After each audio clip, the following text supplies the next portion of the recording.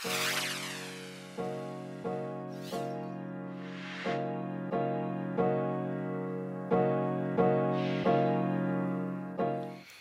everyone, welcome back to my YouTube channel. Thank you so much for watching. Today I am doing a video on how to draw the line when you have been off plan.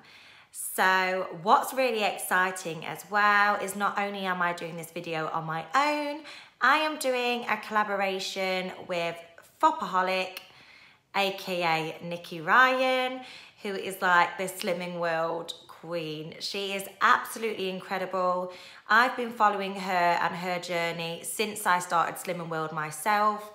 She is a massive inspiration of mine and I absolutely adore her. She's amazing. So I follow her on Instagram and she's also got a wicked YouTube channel as well. So I'm sure the majority of you guys have already subscribed or followed her. But if you haven't, you should definitely check her out and I'm sure you will fall in love with her just as much as I have. She has lost 3 stone in 3 months and she has been maintaining her weight now for 15, 16 years, which I think is just absolutely incredible. She is a Slimming World consultant and she has been a Slimming World cover girl, not once, but twice. She is literally amazing. So definitely go and give her a follow and watch her video as well, which I will link below. Okay, so the meaning behind this video, I'm just gonna talk through like a few tips and advice I'll be giving on how to draw the line when you've had a day off plan, a week off plan, and how to kind of re-motivate yourself and get your head back into gear. We're all human and I'm sure we all come to tricky parts where we feel a little bit demotivated and we fall off plan a little bit. So it's just talking about getting your head back in the game and how to get back on plan and back to that positive mindset. So let's go. Me, one thing I've learned is to not be too hard on yourself. This for me is a huge, huge tip because when I have lost weight before and I've put too much pressure on it, that for me is when it doesn't work. If you have had a bad day or a cheat meal that has turned into a bad week, it's so important not to be too hard on yourself. We're all human. I think it's important as well to look back and see how far you have come. Don't forget how much work you have put into getting to where you are today. And I once read this saying which has always stuck with me, and it's something along the lines of you should never look back unless you're looking back to see how far you have come. And it's something like that. I'm not sure if that's quite right, but I'm sure you get the gist of it. Also, remind yourself what made you start in the first place. What made you first walk through those doors in your Slimming World group or even join online if you're an online member. Take yourself back to that moment that made you become a member of Slimming World, that made you want to join and make a better change for yourself. Get that feeling back. This is the feeling that I have to remind myself of. I have to constantly remind myself, probably on a weekly basis, why I started the journey in the first place. And it's because I wanted to become fitter and healthier, not only for me, but for my daughter too. And that's what I constantly remind myself when I feel like I'm slipping off plan. Okay, something really important and identifying the difference between a cheat meal, which is a treat, or completely binge eating for no reason and being greedy. This is something I am having to learn myself as well, because I put my hands up. When I have a cheat meal, my head just completely zones out. I'm very all or nothing. And I could have the smallest off-plan treat. For example, it could be, I don't know, even if it's just a meal. And once I've had it, my mindset just completely runs away. And I think, yes, it's a cheat day, let's be a pig. This is what happens in my head. And that is something that I'm having to learn to draw the line and identify the difference between a cheat meal and binge eating, because that is what is going to make a difference to your weight loss or your weight gain.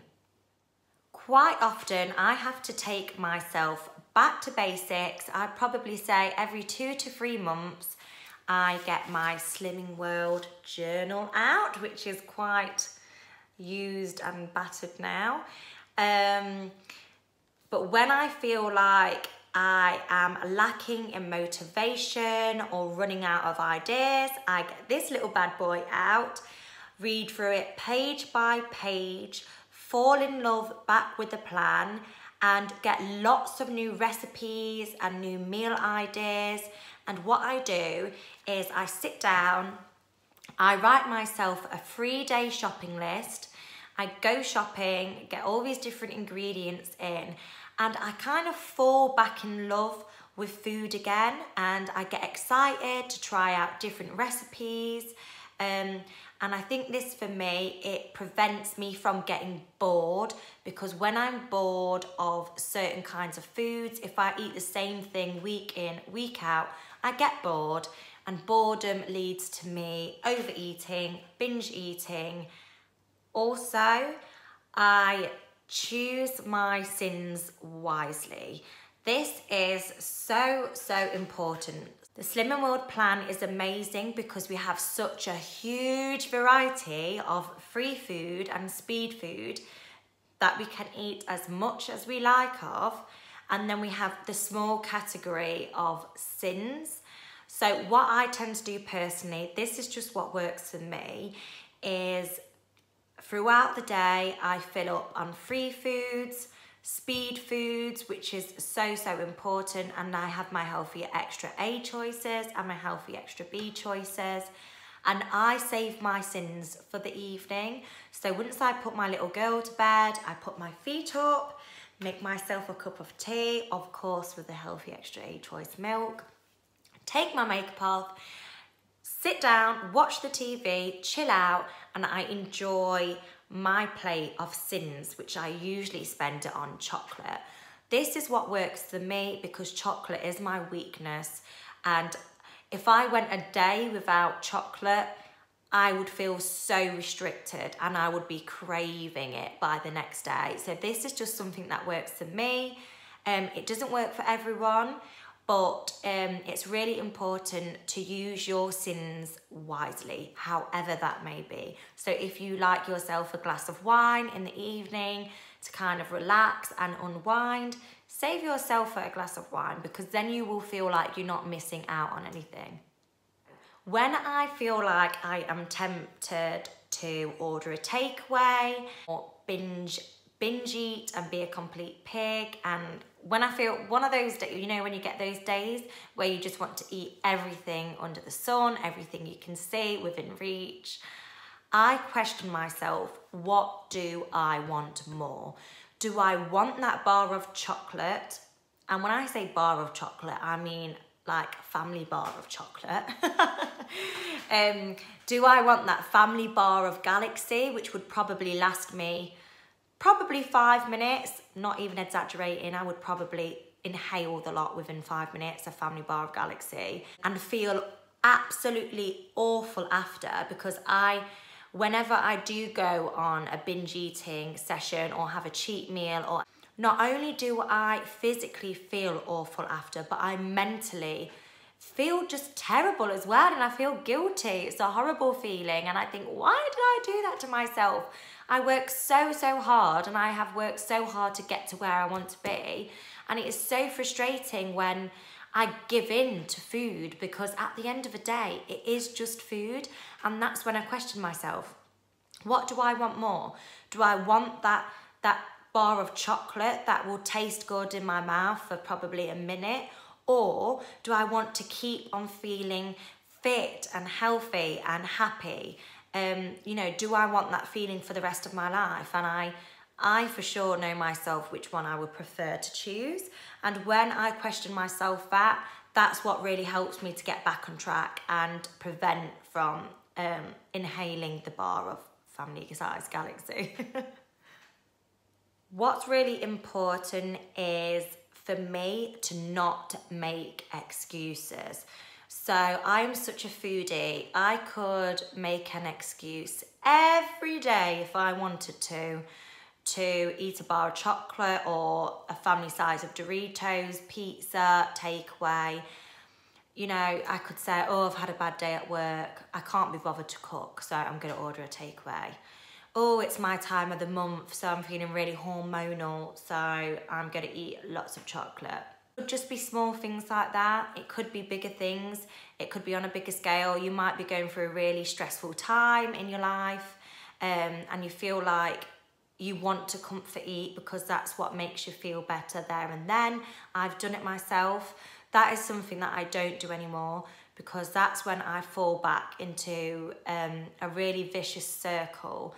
So if I'm stressed, when I used to be stressed, I used to eat, and the only thing it would do is make me even more stressed. Something for me, it is really important. You can make excuses all the time. It's so important to not let those things get in the way. It is so, so important. Life is stressful, but being unhappy makes it even more stressful. And since losing weight, I've been so happier and more of a positive person, and I want to keep that way and stay that way. Last but not least, remind yourself and tell yourself you are doing this for you. You deserve to feel great. You deserve to feel healthy. You deserve to get up each day and look in the mirror and just be content and happy. You deserve to feel good and healthy. These things is what equals healthy eating. So for me, it's not just about the physical change, it's about the mental change as well. It for you. You provide your own happiness at the end of the day. You can make your own decisions. And if you're currently unhappy with how you feel, if you feel lethargic, if you feel exhausted, if you look in the mirror and you're not happy, do something about it. You're in charge. You can completely change your life around. Since eating healthy, my life has completely changed for the better, and I feel like I am such more of a happier and positive person now. I deserve to be happy, you deserve to be happy. So if you feel like this is going to make you happy, then do it. There is no stopping you. Anyway, guys, so I think I've pretty much covered everything that I put on my list, as you can see here. How neat is my handwriting, by the way? It's not that neat, really. I mean, look at that side. That's just awful. Anyway, I'm surprised I could actually read the tips that I've made. Anyway, less rambling on. Thank you so much for watching. Writing down these tips for me has helped me no end. Just writing things down and visually seeing and reminding myself you know, why I started this journey on the first place. So I really hope sharing some of my tips and advice can help some of you get back on track. If you like this video, please do not forget to like, comment and subscribe, and I'm sure I'll be seeing you guys soon. So have a wonderful day and let's do this together. Yeah.